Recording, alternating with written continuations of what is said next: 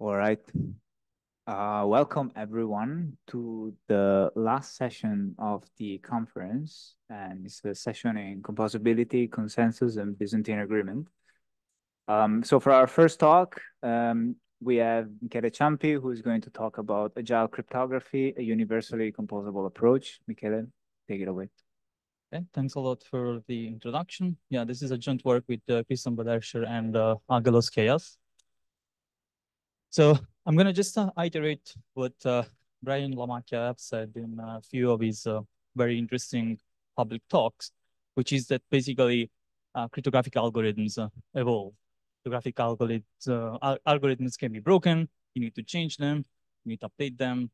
That's a very fundamental thing. And this has happened a lot in history. And so that's something we need to take care of. And that's actually something that in practice we do. In practice, we do update softwares. And in particular, we update cryptographic softwares. It's very important to do. And so that's why people have considered in the past the notion of cryptographic agility, right? Which is the ability to reconfigure an application or system with different cryptographic algorithms.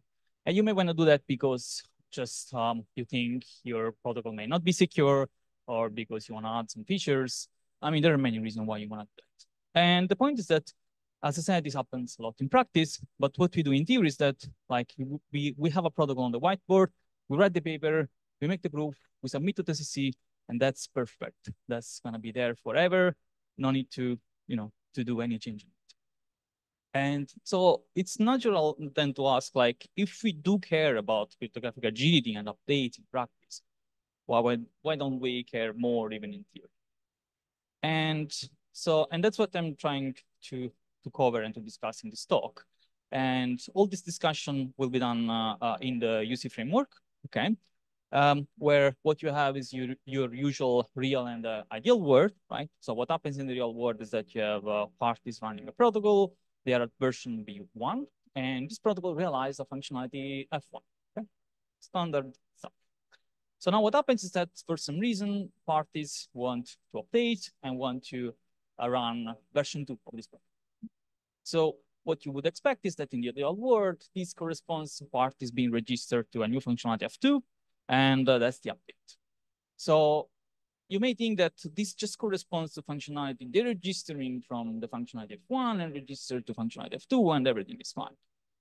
But that's not true. That's not what happens. That's not what really an update is, because you don't want to lose maybe something that you did using the previous functionality. So what it means is that there is something, which is the state of the functionality F1, that you may want to preserve and keep to the functionality F2. Also, like, who decides when to update and like to what functionality? Like, do we wait for the majority of the parties to say that, or do we wait for a later party to say, okay, let's update now? And also, as I said, we may want to update because things can be broken. But what does it mean that things break in the universal composability? So the two contributions of this talk are discussing actually what it means for something to be broken in the real world, in a real world protocol, and then how to capture agility in the UC framework, so that we have the right language, the right tools to talk about this also on a theory side. So when you design a protocol, a real world protocol, what you have is that parties like need to rely on some cryptographic assumptions or on some primitives, for example, encryption, or the fact that the decisional Diffie-Hellman assumption hold, right? So then you use these primitives, you use these assumptions, and you build your amazing protocols, right? They run concurrency, UC allows that, that's fantastic. And what happens is that if some of these primitives are broken, then your protocol may be broken as well. But again, what does it mean that a primitive or that, for example, an encryption scheme is broken? How do you capture that? So the way we capture this in the real world is by considering a special hybrid functionality, which we call fcomp as in fcomputation. And basically, anytime you need to execute an algorithm, for example, an encryption algorithm, what you do is that you initialize this functionality with the algorithm. And when you want to evaluate the algorithm, you query this algorithm through this functionality. And then you can use the output as a protocol message for your complicated MVC protocol or whatever. So you can keep doing that. And at some point, you may have this type of commands which is a subcorrupt command from an adversary, which basically allows the adversary to get the internal state of this fconf subroutine. So this means that kind of like everything, all the secrets you may have given to this fconf are leaked to the adversary. And actually from that point on, anytime you wanna query your algorithm, actually your query is forwarded to the adversary, and it's the adversary that decides how to answer this. Okay, that's how you capture how things are, when things are broken in a real world protocol.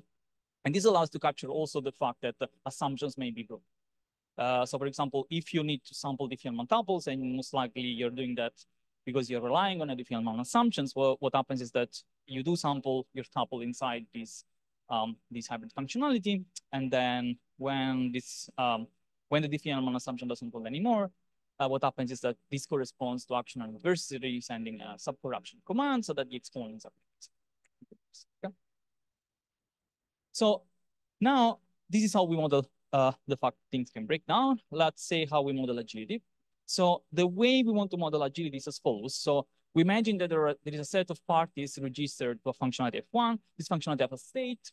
Now what happens is that maybe different parties want to update a different functionality because, I don't know, they feel more comfortable running being registered to F2 instead of F3 or F1, and they like more the interface of this new functionality. So you can have forks. It's this has happened in the past for in computer science that people didn't like a software implementation, so decided to adopt two different software implementations. And so one of these functionality may be compromised, and you want to heal from it. So you want to heal. This means that you want to be registered maybe to another functionality while maintaining actually part of the history, part of the state. That's how we call it here. Okay, and then you may end up in the situation where you merge the parties, the state again, and like now you have this great functionality F5 that has great properties, and everybody like it. So the way we model this is by designing this wrapper that we call, is a big functionality we call fupdate, which is parameterized by three things. So first of all, there is a class of functionality that this wrapper supports. This is needed because, as I said, you want to preserve the state between updates, and this makes sense only if like the states are, the functionalities have state that are compatible with each other. You have an update predicate that describes when the update is triggered. For example, when the majority of the parties decide to update, or when there is a leader party that decides to update. I'll show you an example. And then state update, which says which part of the state you want to preserve. Maybe you don't want to preserve everything. Maybe you are concerned about actually some messages were concluded. So you want to preserve only a prefix or a subset of the things you have generated so far using this functionality. Okay. So I'm going to show you an example of how the ideal world looks like when you have this wrapper, and how the real world looks like for the case where you have signatures. Okay. So this is the standard signal functionality. You are all familiar with it, I suppose. So the signal functionality has a designated designated signer. So anytime I want to sign something, the signer says, okay, please sign this message for me. The functionality gives back some special message, a special signature message to the signer. And the functionality records all the messages that are signed. Okay. Now, when a verifier wants to verify, it asks the functionality, whether the message M2 with the signature S2 and the verification key, whether this tuple is it belongs to this database that the functionality is registering, and if that's the case, then the functionality returns 1. Otherwise, okay, that's case. So what happens in our framework is that this fupdate will maintain F1, which is a signature functionality, and anytime there is a query related to signing messages or verifying messages, this wrapper forwards acts as a proxy for all these messages, okay, between like the parties and F1, which is again a signature functionality. Now, what happens is that fupdate also accepts an update command. Okay? Upon receiving an update command, in this case, the signer can decide to update. There is a new functionality that is generated inside this wrapper, and the state is copied to the new functionality, F2. And now, if a verifier updates, or like when any verifier updates, and if a verifier that has updated as a query, this query will be forwarded actually to F1 to F2 instead of F. Okay, that's how you keep track kind of the updates, and that's what you want in terms of state preservation for this very simple example. Okay? And the point is that you can also have that the functionalities may be compromised at any point via this subtract command. But the thing is that this should not affect security. Okay, this should not affect the security. What you expect from a security. So how do you realize that? So here we want to consider the case where an adversary can corrupt a functionality, a signature functionality, even before the update occurs. So as you can imagine, this is not easy to do unless you assume some formal setup. And the formal setup we assume here, it's like the existence of another signature scheme, which called fcalled. I'll talk about this later. So, but the overall idea is that like parties can use this fcalled signature scheme, and then at some point the signature scheme may be compromised. But what you can do is that you can heal. You can heal because the signer now wants to update a new functionality F2 can actually hash all the messages that he has ever generated and sign these messages using this fcalled scheme, which is again just a standard signature scheme. And then your update information are made by like the set of messages and the hash, which is signed with this called signature scheme. Okay? So after that, the signer has updated all the signatures, all the new messages that need to be signed will be signed using this new functionality.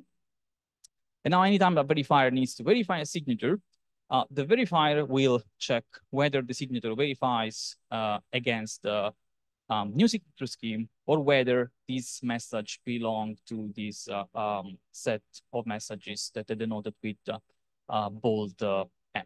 Okay? And now you can say, okay, well done. You have realized an updatable signature scheme using another signature scheme. Fantastic.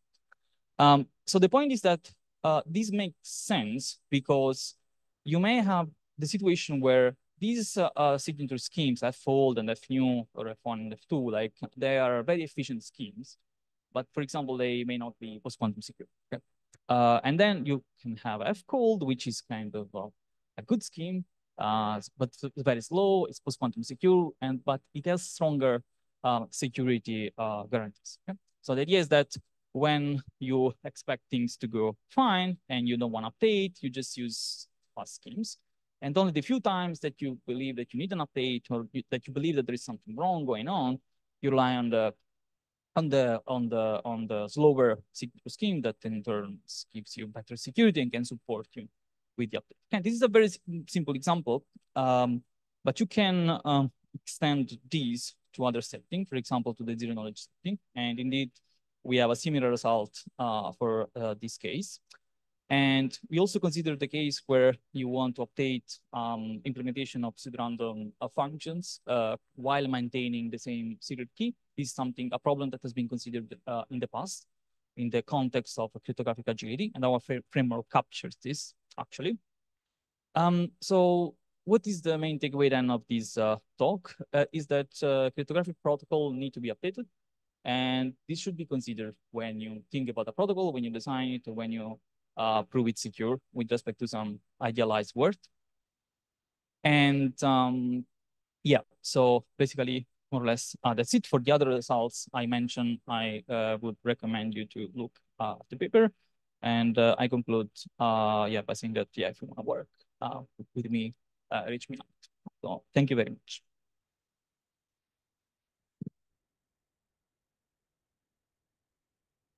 Thanks, Michele. We have time for a couple of quick questions.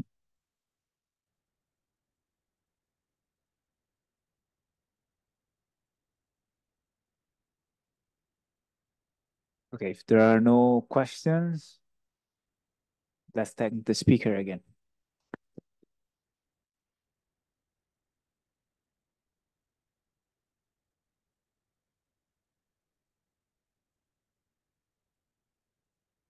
So for our next talk, we have Michael Close, who's going to talk about composable long-term security with rewinding.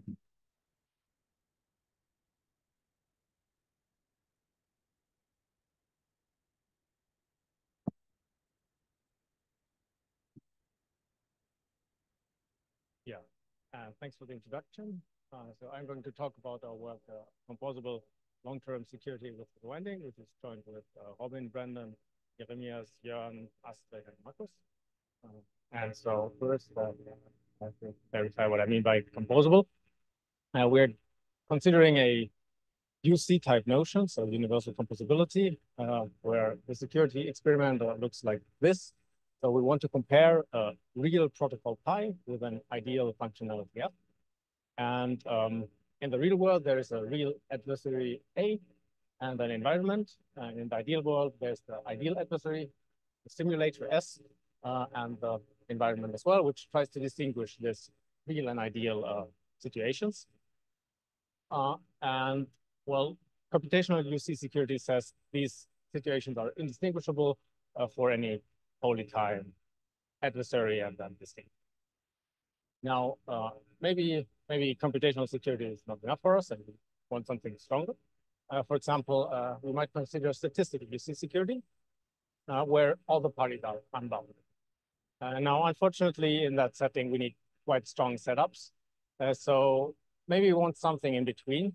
So we can look at the setting of long-term UC security, where we have this PPT execution, basically. So adversary, simulator, and the environment are now PPT, but the distinguisher will still be unbound. And this allows us to use hardness assumptions during the protocol execution. But after the protocol finish, we have now statistical security guarantees, basically. So even if we use RSA in our protocol and then quantum computers are constructed, everything will be fine if we finish the protocol execution before quantum computers have been constructed. And so this is like relating it to the talk before, a very binary type of agility. We kind of are secure if the protocol completed. And with long-term security, the situation is a bit better with what we can achieve. So for example, we know that we can construct a commitment scheme from only a signature card or even different assumptions. But unfortunately, there are still quite strong impossibility results. Namely, we cannot construct long-term secure commitments from just a CRS. CRS hybrid model doesn't help us. And very roughly, the problem here is that if we have just a CRS, well, then if the CRS would not result in statistically hiding commitments, the distinguisher can break them. But if the CRS gives us statistically hiding commitments, then the simulator cannot break them, so it cannot extract them. And we cannot just switch between statistically hiding and not statistically hiding commitments because the distinguisher can distinguish this switch. So what do we do? Well, there's one escape hatch. We might not have straight line simulation anymore. We might look at rewinding based simulation. And this is what we did in this work. So in our work, we define this notion of long-term rewinding UC, where we consider an angel-based notion. I will explain that in a second. This allows us to construct commitments from only a CRS in this long-term rewinding secure sense. We can also construct an OT protocol, which has a kind of one-sided security. So we can statistically protect either sender or receiver. But we prove that it's impossible to achieve full UC security. So we cannot protect statistically both sender and receiver. And to formalize all of this, we introduce a new tool, which we call pseudo-oracles, which are oracles which can rewind. And now let's look at some more detail. So what is angel-based UC security? So in angel-based security, there's this global entity, which is called helper or angel, and it will offer special powers to all parties, or it has special powers and offers these to usually used only by simulator environment and adversary, but in principle also honest parties could use it. And for example, this power might be that the angel will brute force the committed values of some statistically binding scheme.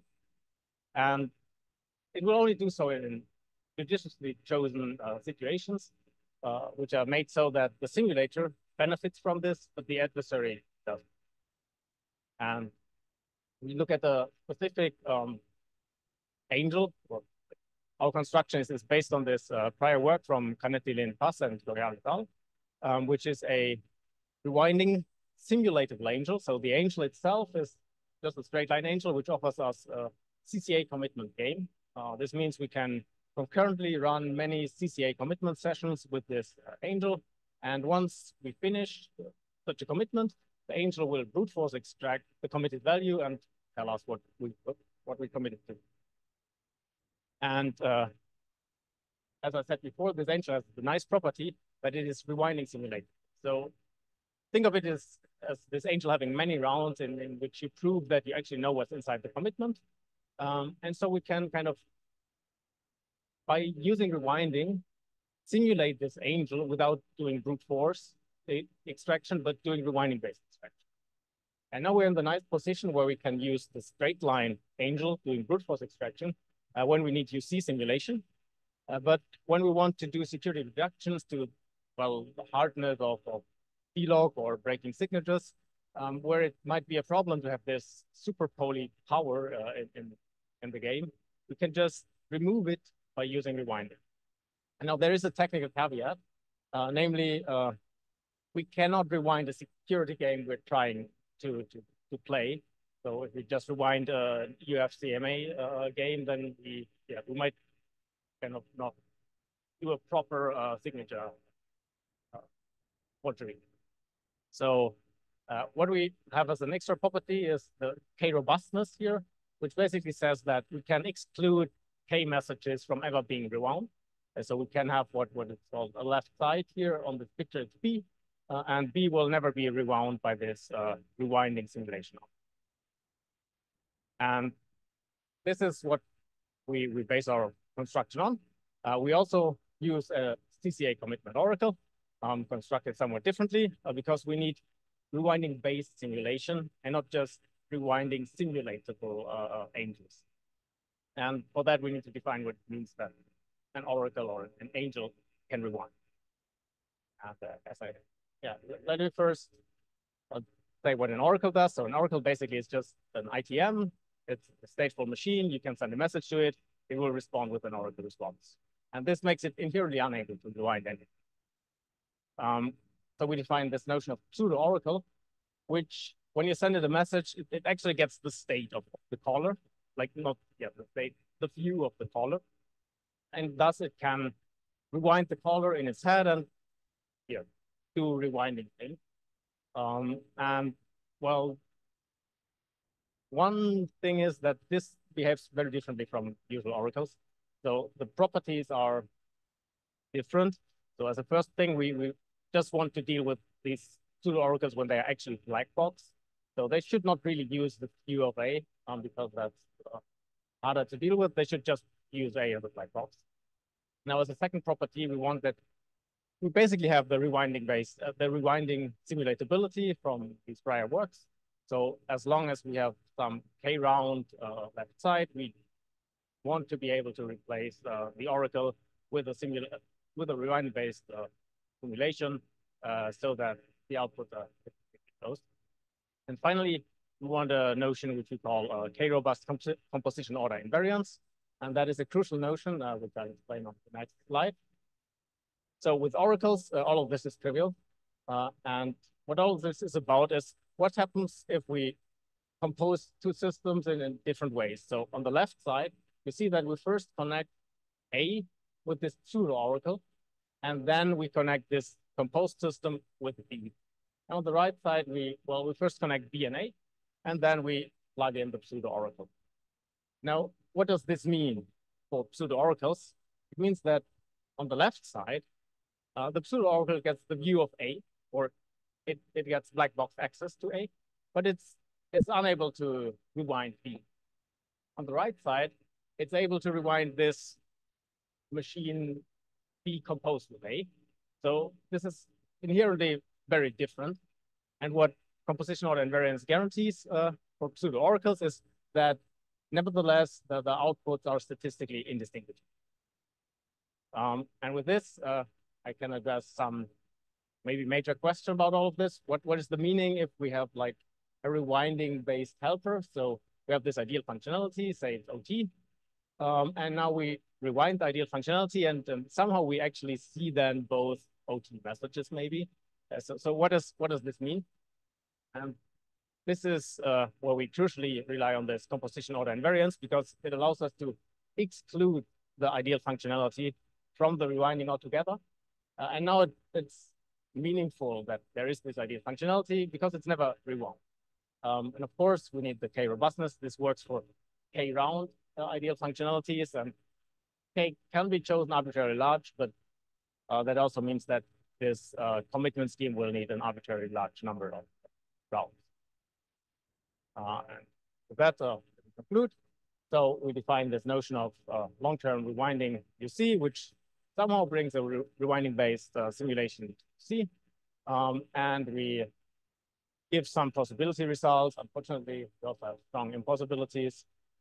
And we define this notion of pseudo oracles to handle this rewinding oracle. Thank you.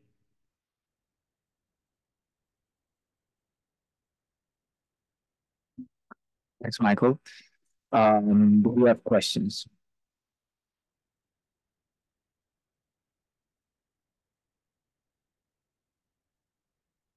Hi, thanks for the talk. So I was wondering, what's the running time of these extractors like? I mean, I expect that they are expected polynomial time, right? Not strict. So how does it play a role? It should play a role in the reductions, right?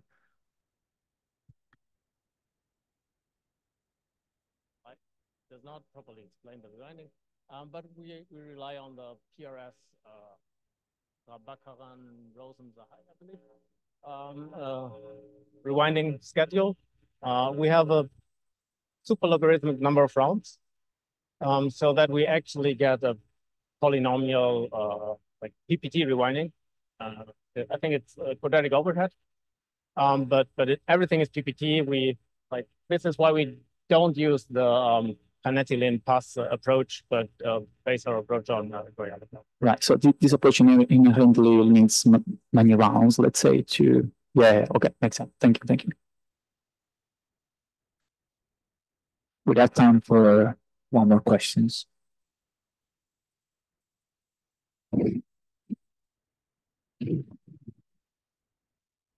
Well, if not, let's thank the speaker again.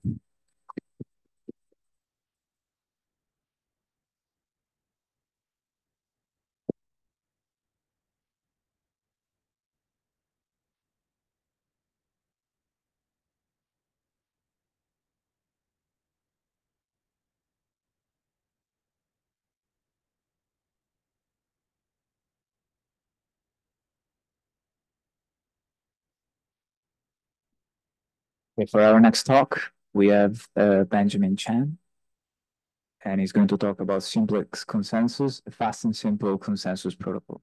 Benjamin. Awesome, thank you. Can you hear me, everyone?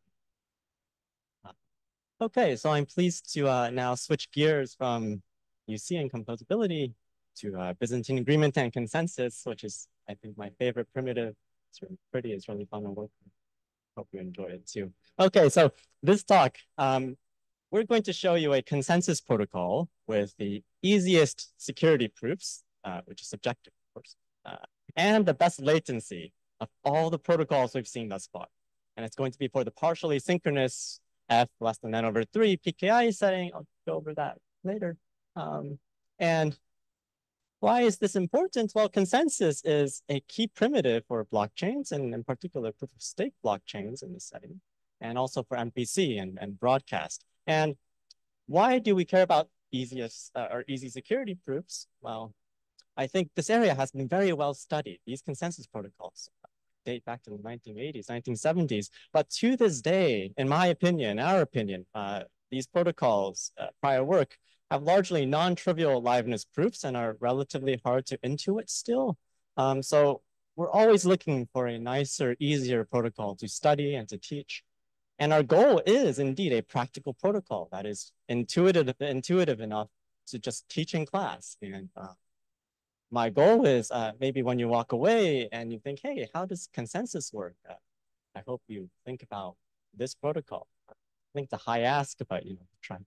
And I'll try to teach the whole protocol today, including the security proofs in 10 minutes. So see how it goes.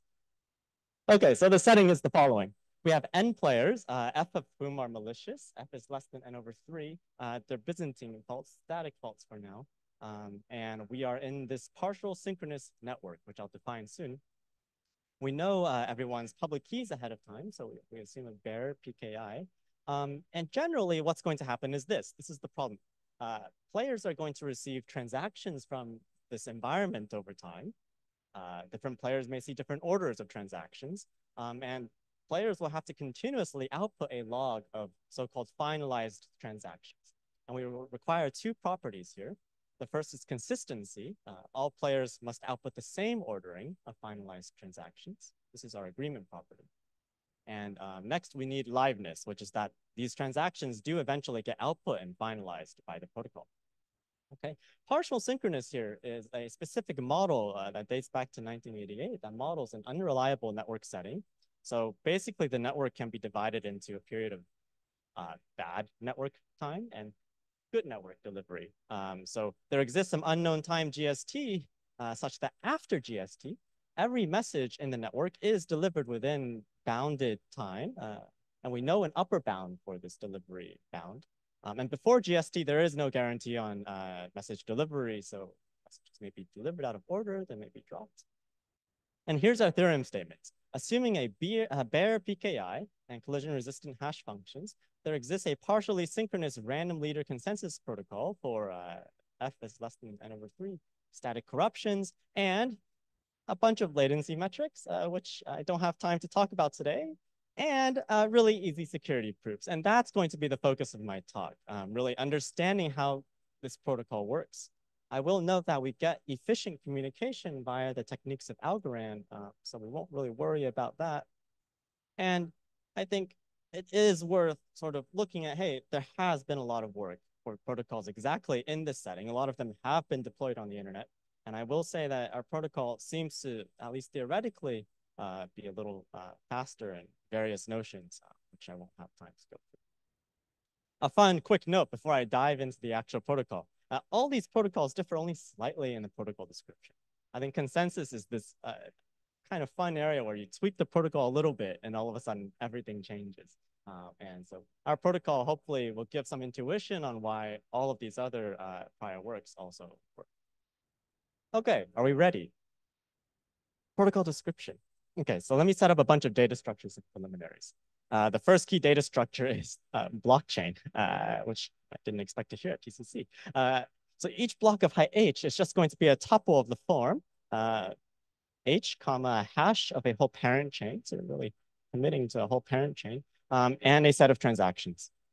Okay, and here for the purposes of this talk, we're going to hash all the previous blocks.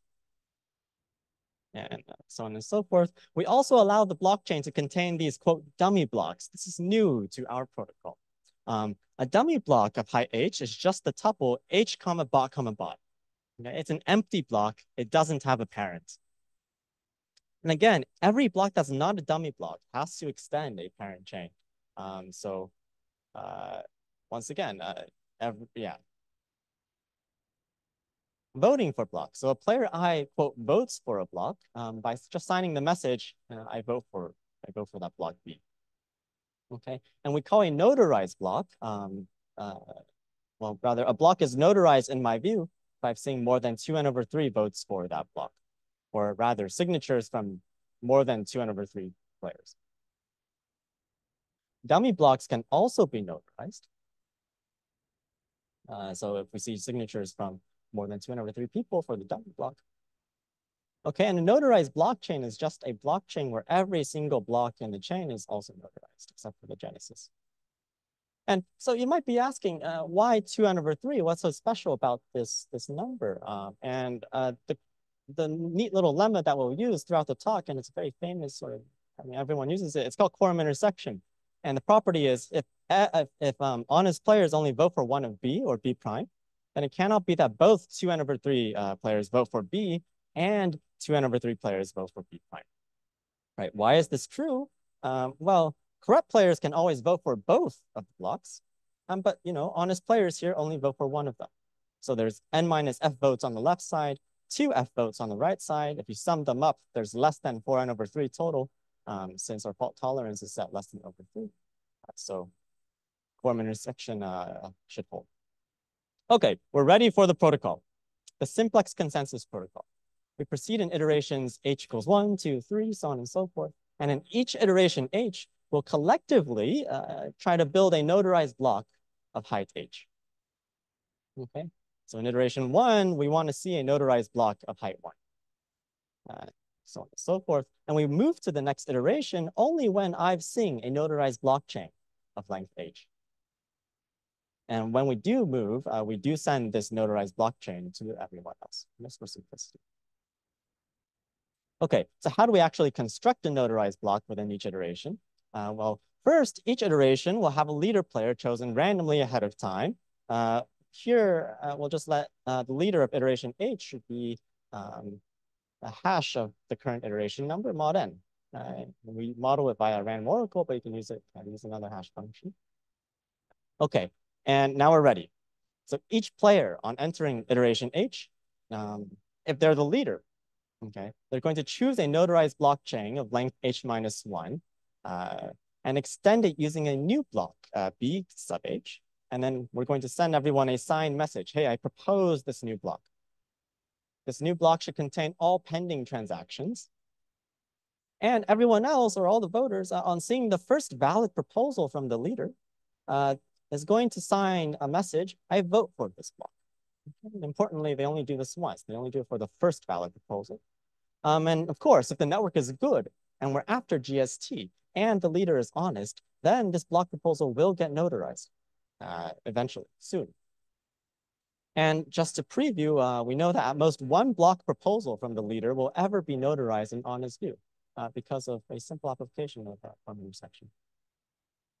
Okay, so that seems really nice so far, but how do we handle faults, right? The whole shebang is handling faults in distributed computation. So like maybe the network drops all the messages or the leader crashed, or maybe we just never saw a block proposal. What do we do in iteration? Or maybe a faulty leader sent different people different block proposals, so honest players split their votes and no one got 2n over 3 votes. So no block gets notarized. So what do we do? How do we move on? And our solution is dummy blocks. So if 3 message delays worth of time have passed since a player has entered iteration h, then that player, and that player has not entered the next iteration, then that player will sign a message, hey, I vote for the dummy block of height h. Okay. And I'll vote for the dummy block. And eventually, well, if no one makes progress, everyone's going to sign the dummy block. And everyone should see a notarized dummy block in their view, and then subsequently move on to the next iteration. That's quite nice. Now, a quick interlude. Just for intuition, you might realize that due to faults, we might see both a notarized block proposal for height h and a notarized dummy block for height h in the view of honest players. Like for instance, maybe Alice saw the leader propose a block and people sign that block and enough signatures. So I see a notarized block proposal for h equals 3. But maybe, everyone else timed out due to asynchrony. The messages got dropped and voted for the bottom, the dummy block. So maybe Bob sees a notarized dummy block. Note that both of these are valid blocks to extend for the next leader. And I think for agreement, we really do need to decide on a single block at each height h. And this is sort of the agreement property. We want to choose a blockchain. Okay, so this is the final piece of the protocol. When player I enters iteration h plus 1, if I did not time out and vote for the dummy block for h, then player I will send everyone a signed, quote, finalize h message. And on seeing 2n over 3 finalized messages for h, a player I finalizes any notarized blockchain of that height and the transactions inside. And now these are final, and we have agreement on the contents of this blockchain. And brief intuition, if I do see 2n over 3 finalized messages for h, then no honest player should ever see 2n over 3 dummy votes. So the dummy block of height h cannot be notarized in honest. and that's nice. Let me now prove this protocol secure. So first, let's argue consistency. So suppose Alice and Bob are two honest players, and Alice outputs some log, and Bob outputs another chain called log prime. Then I claim that Bob's chain extends Alice's chain. Okay, so consider Alice's chain, which is, sorry, without loss of generality, the shorter one. Let its length be h. I claim that there can only be one notarized blockchain of length h across all honest views. Okay, and therefore Bob's chain must extend Alice's chain. So the first claim is that at most one block proposal from the leader of H can be notarized in honest view. And this is just because each honest player votes for at most one honest proposal or one proposal, and you apply quorum intersection. And the second claim is that since Alice finalized this chain, she must have seen 2/3 finalized messages for H. And therefore the dummy block of height H cannot be notarized in honest view. And again, this is by quorum intersection because each honest player will either vote finalize or for the dummy block. So that's easy. Bob's chain, by virtue of being notarized, must now extend Alice's chain, and we've just shown you agreement. And here's the liveness proof. This is the one that everyone, well, I think most people don't write one down, rather relatively vague. So here's the liveness proof. So if the network is good and we're after GST, then I claim that an honest leader can always get his block proposal notarized and then finalized. Okay, and the fact that we're going to rely on is that if some honest player enters iteration H by time t, and t is greater than GST, then every honest player will enter iteration H soon thereafter, after one message delay, by time t plus little delta. Little delta is the message delay. And this is just because when an honest player enters an iteration, it'll send its notarized blockchain of length H-1 to everyone else.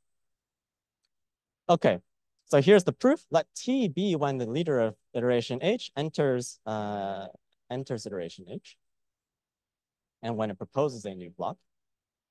Subclaim 1. Every honest node will see a notarization for some block of height H by time t plus 2 little delta. Okay, so we know that by time t plus little delta, every honest player enters iteration H and sees the proposal. So they'll either vote for the block, or one of them must have already entered the next iteration.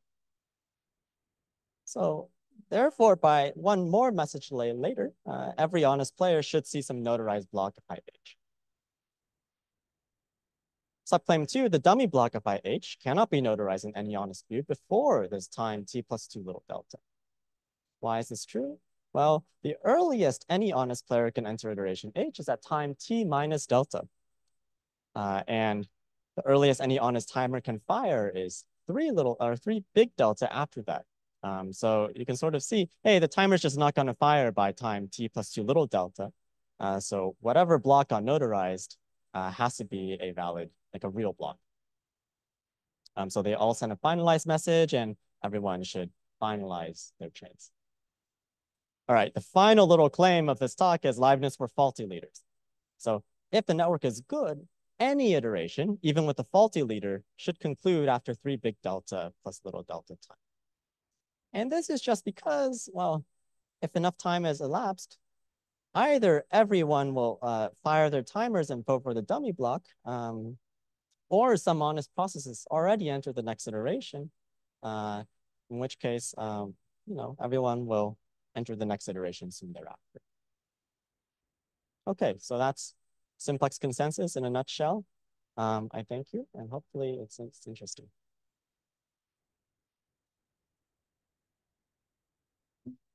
Thanks, Benjamin. We have time for one super quick question.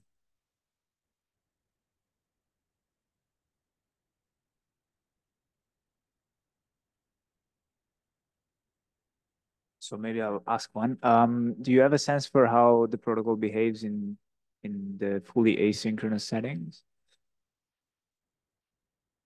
The protocol isn't exactly well defined in the fully asynchronous setting because so when we vote for the dummy block, we time out. We have to wait some preordained amount of time in which we have to allow the honest guys to try to do some work. In the asynchronous setting, we have no such upper bound on how long we have to wait. So yeah, asynchronous protocols are also very interesting and active research. Thank you. So let's thank the speaker again.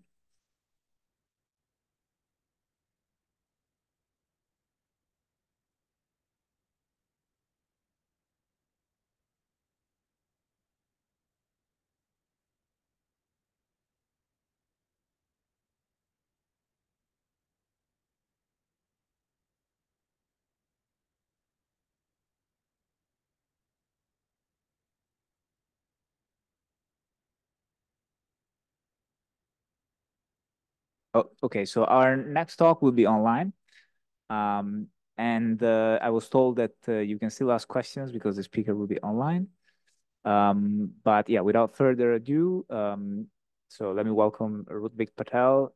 We're going to talk about concurrent asynchronous Byzantine agreement in expected constant rounds revisited, and play the video.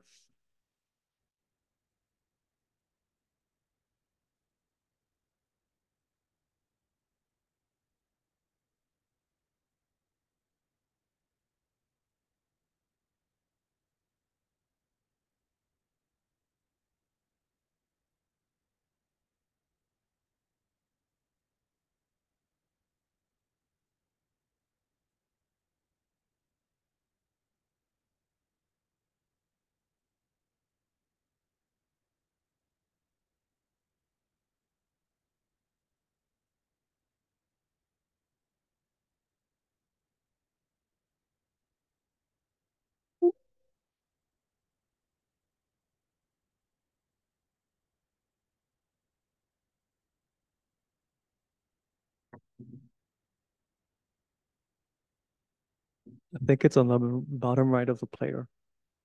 I also investigate round preserving. My name is Rudvik Patel, and I'm going to talk about our work revisiting the problem of obtaining concurrent asynchronous Byzantine agreement and expected constant rounds. This is joint work with Ron Cohen, Puyan Fergani, Juan Garay, and Vasil Sikas. Let me start by introducing the problem of Byzantine agreement, or BA for short.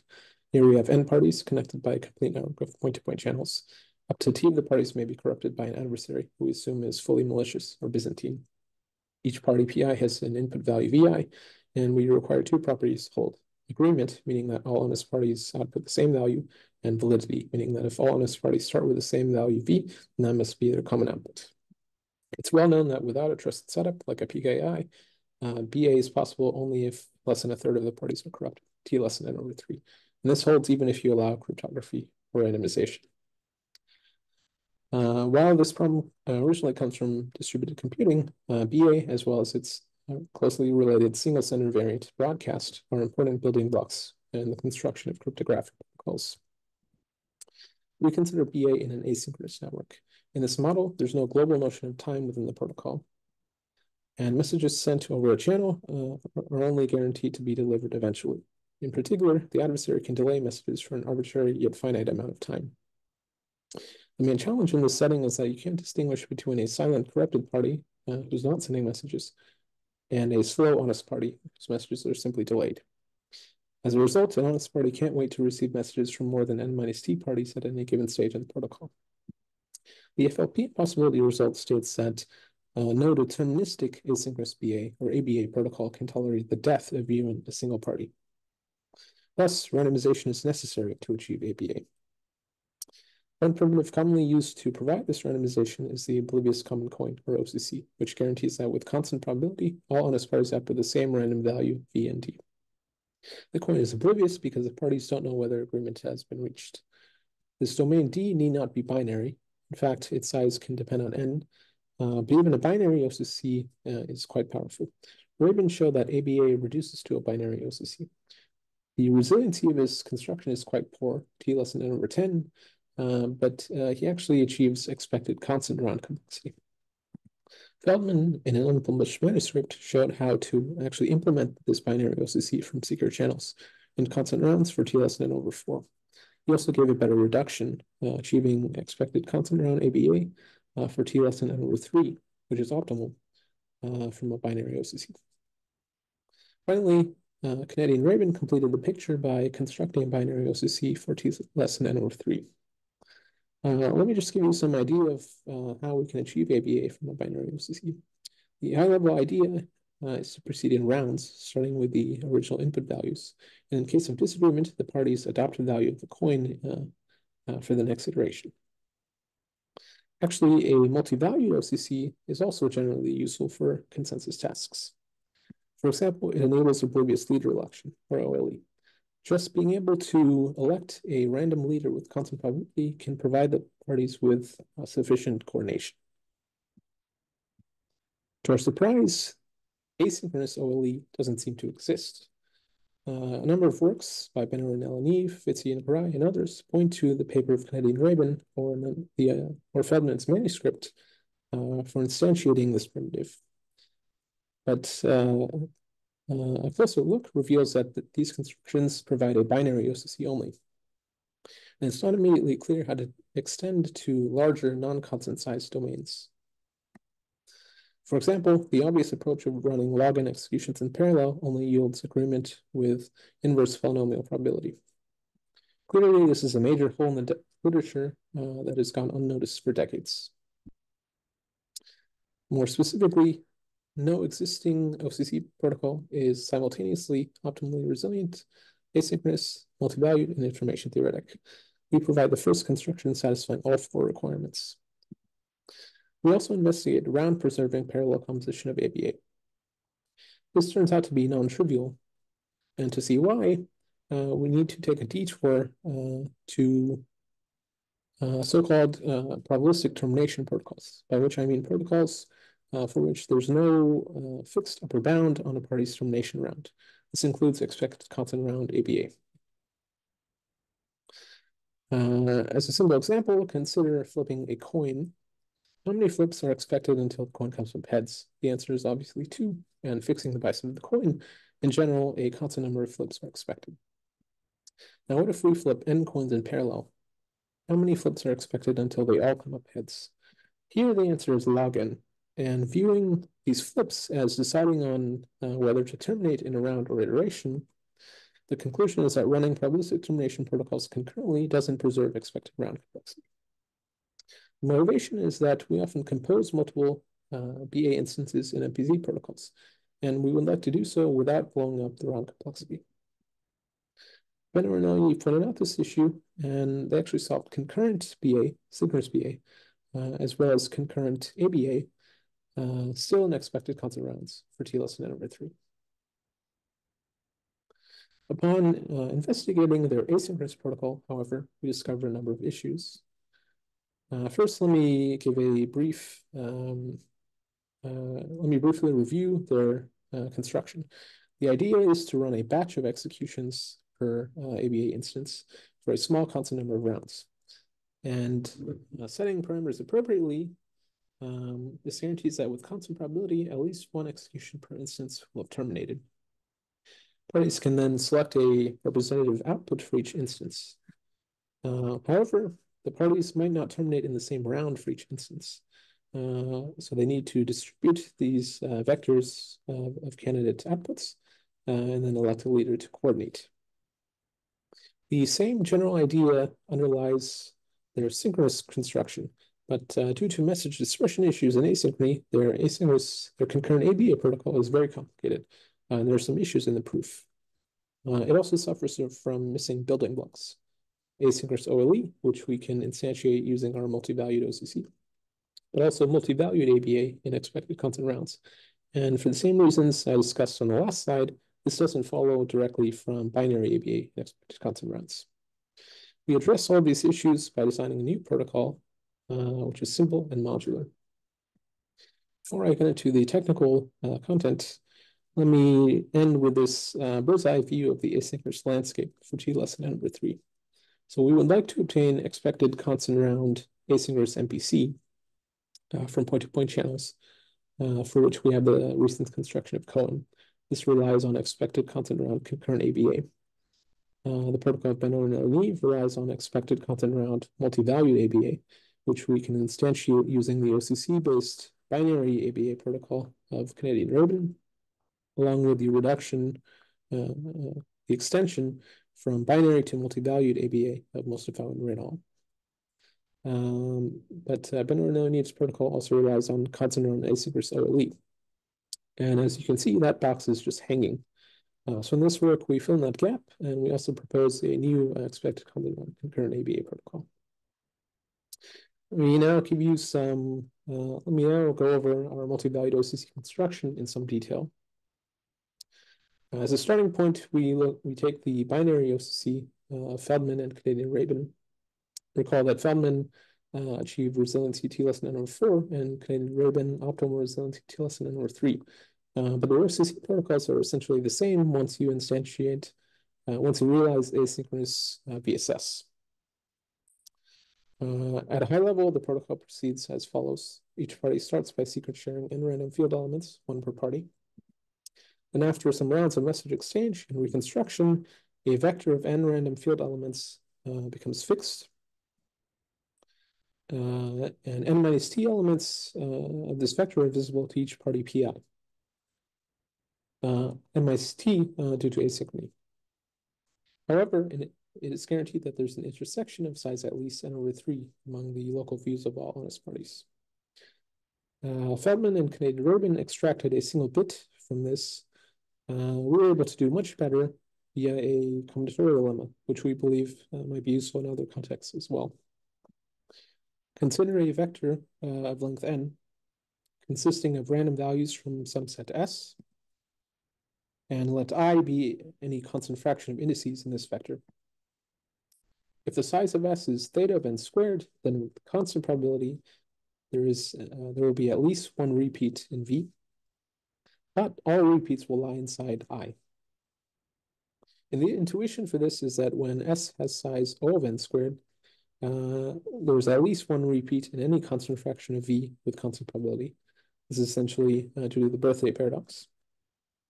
And on the other hand, when S has size omega of n squared, there will be no repeats in V at all with constant probability. There's a sweet spot between these extremes that can be leveraged to extract shared randomness.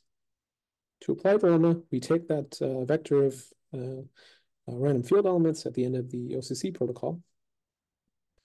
When t is less than n over 3, we have a common subset of indices, common subset of n over 3 indices known to all honest parties.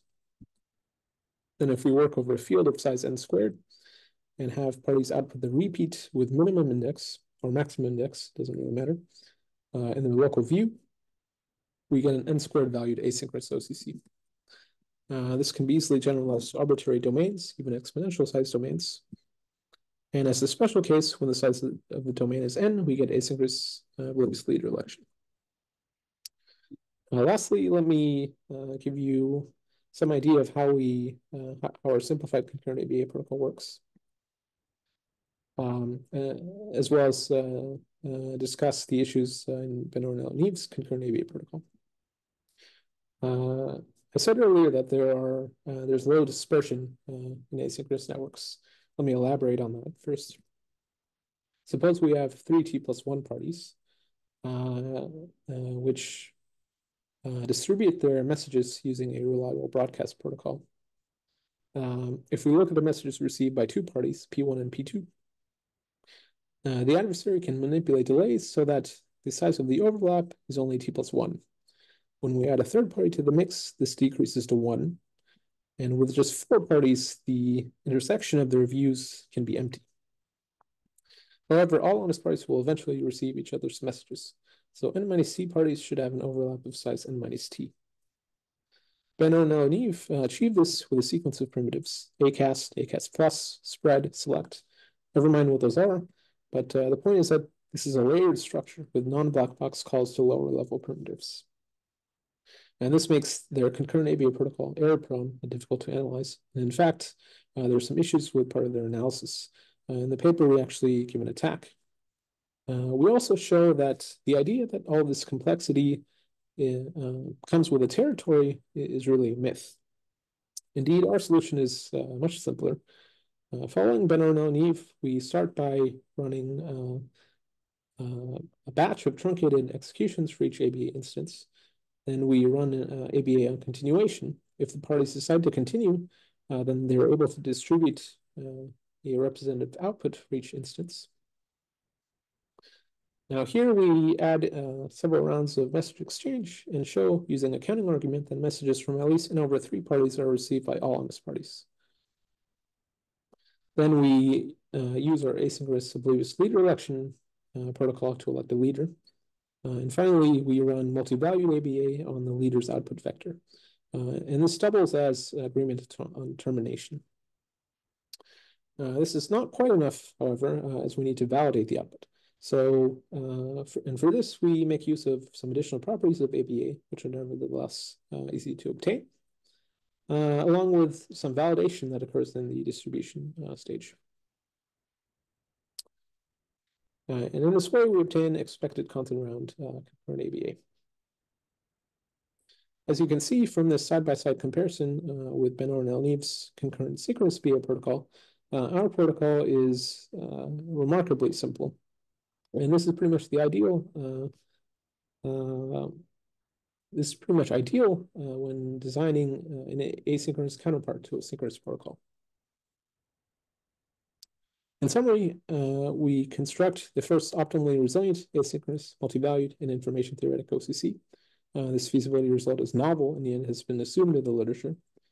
We also construct the first simple and sound expected content around concurrent ABA protocol for the optimal TLS number 3. And we also give a composable treatment in UC. This presents some interesting modeling, some interesting challenges in the modeling in the simulation, which we deal with. Thank you, and please see the full version on APRINT. My name is Rupik Patel, and I'm going to talk about our work revisiting the problem of obtaining concurrent asynchronous Byzantine agreement. Thank you. So we're running a little bit late on schedule, but maybe we have time for one super quick question for Ludwig, who should be online. Meantime, the next speaker can start getting ready.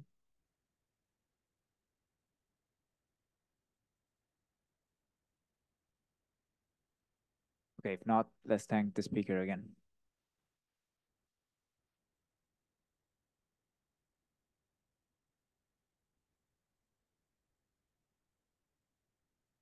Okay, so for our next and in fact last talk of the conference, we have Gilad Stern, who's going to talk about zombies and ghosts, optimal Byzantine agreement in the presence of commission faults.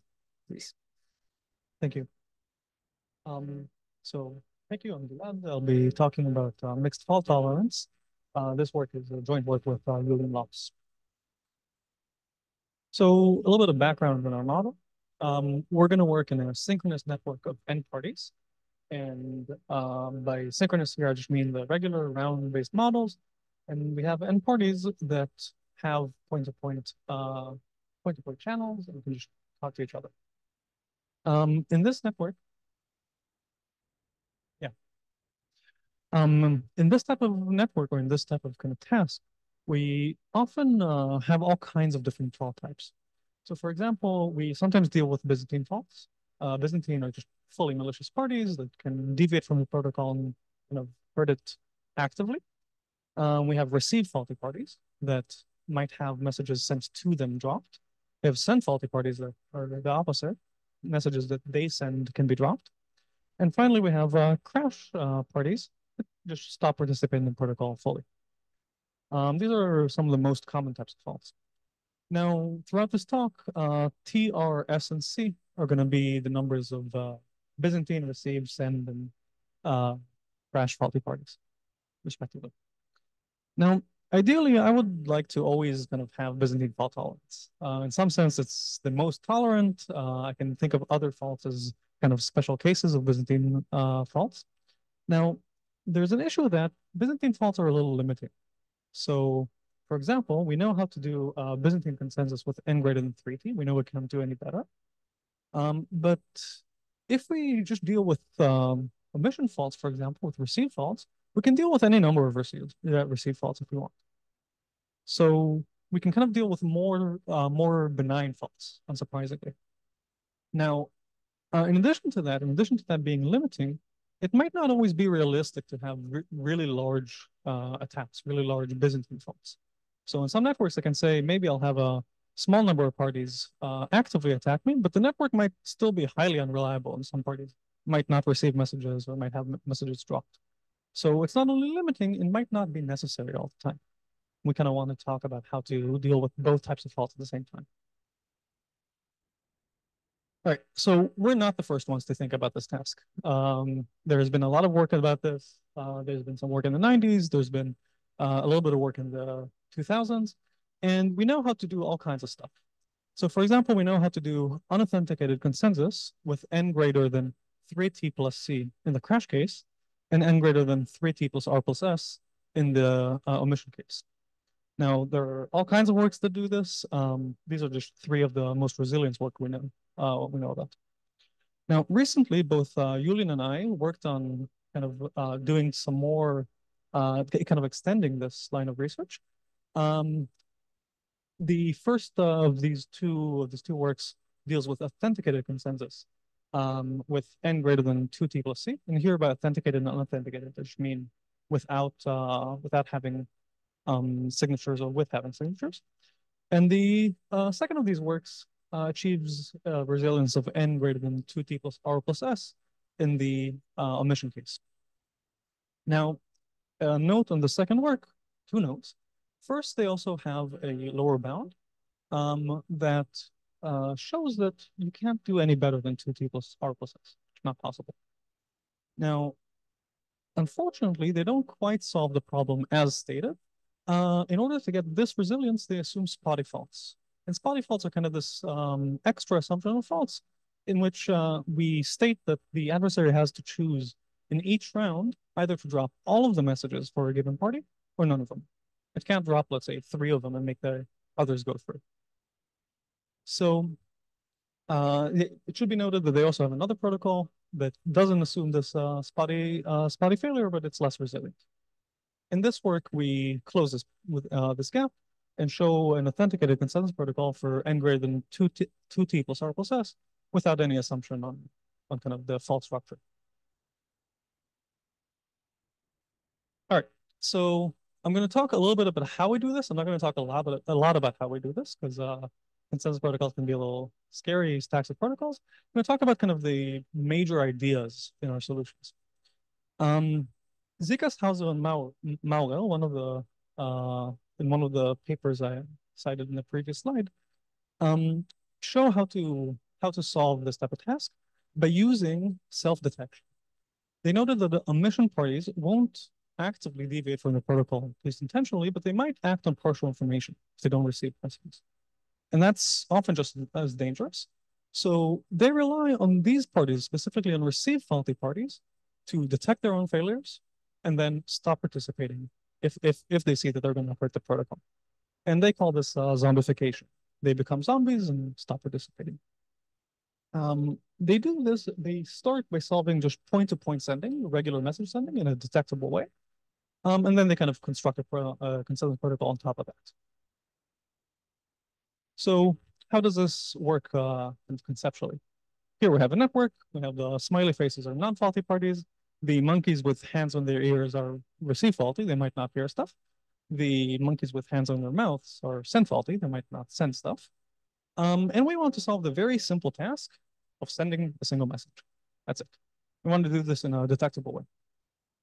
So if we just send the message normally, we don't add any more information, and this message is dropped, the receiving party just doesn't really know what happened, right? It could be the case the sender is Byzantine and decided not to send a message, or send faulty and the message could have dropped. Or maybe the receiver is receive faulty and it should detect its own fault, right? And if it doesn't do that, then we failed in our task. So they propose to not send messages directly, but to send them through the whole network. When you send the message through the whole network, some of the messages still might be dropped, right? So for example, the top left monkey is receive faulty, it might not hear the message. And then every party forwards what they heard to the recipient. And it should be noted that parties always forward stuff, even always say what they heard, even if they heard nothing, right? So the top left monkey is forwarding the bottom message. I didn't hear anything. Now, some of these messages can also be dropped. And now the recipient just counts. It checks how many messages it received. If it received a large number of messages, we need to actually do the counting, but we can argue that it received the correct message from the sender as well, and it can just continue the protocol normally.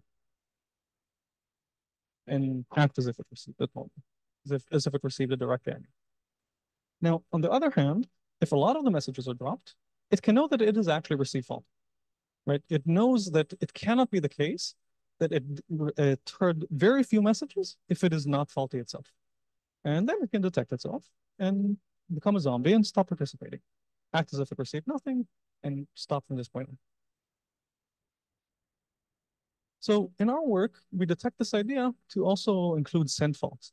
And we have send faulty parties also detect their faults, stop participating by becoming ghosts, in addition to receive faulty parties becoming zombies.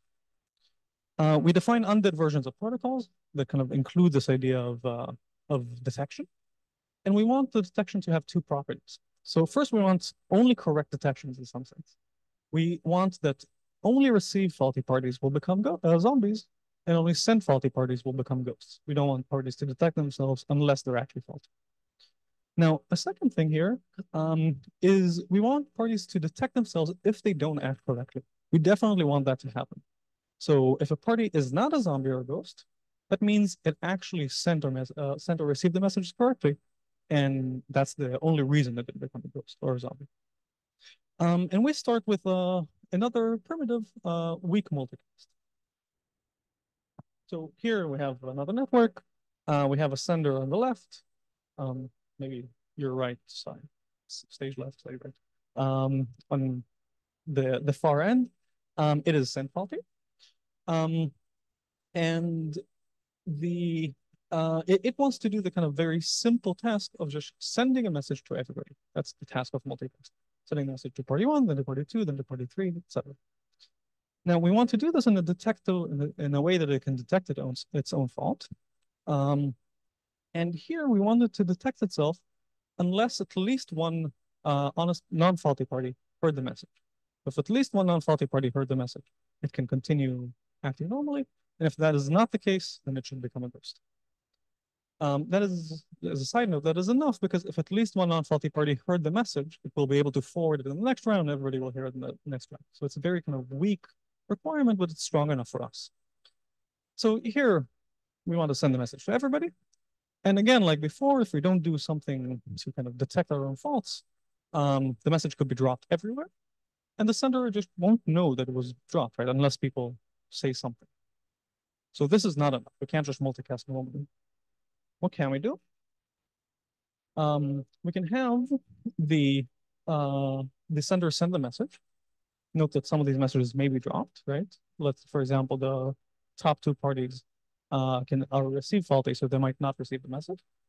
And then afterwards, parties will reply with the messages they received or bottom if they didn't hear anything. And now we kind of do the same trick. We just count. If the sender receives a large number of a small number of bottom values, it knows that at least one non-faulty party heard the message, and we're fine. In the next rounds, things will work out. And just continue the protocols. Now, on the other hand, since the sender is actually sent fault in this picture, a lot of the messages can drop. And if a lot of the messages drop, then it will receive a lot of bottom values as replies, right? If it receives a very large number of bottom values, it knows that it actually must be faulty, right? It cannot be the case that nobody heard from it, but it's not faulty, or very few people heard from it. If that is the case, it can become a ghost and stop participating in the protocol and not to hurt the rest of the protocol. All right, so these are kind of the basic ideas in our protocol. It should be noted that I'm actually slightly lying.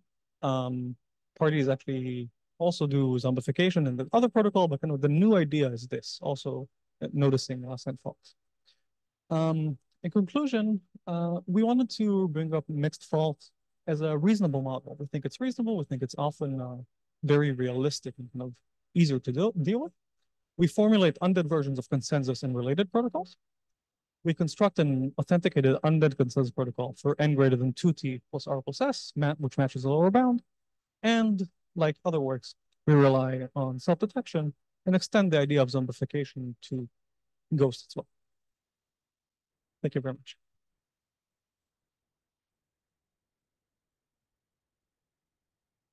Thank you very much. Questions?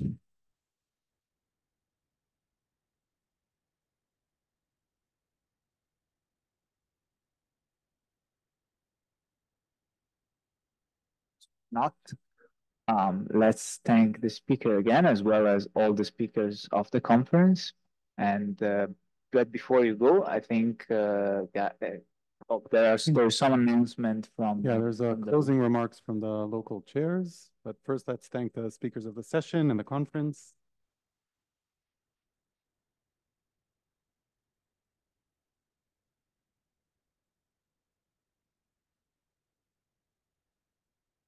Okay.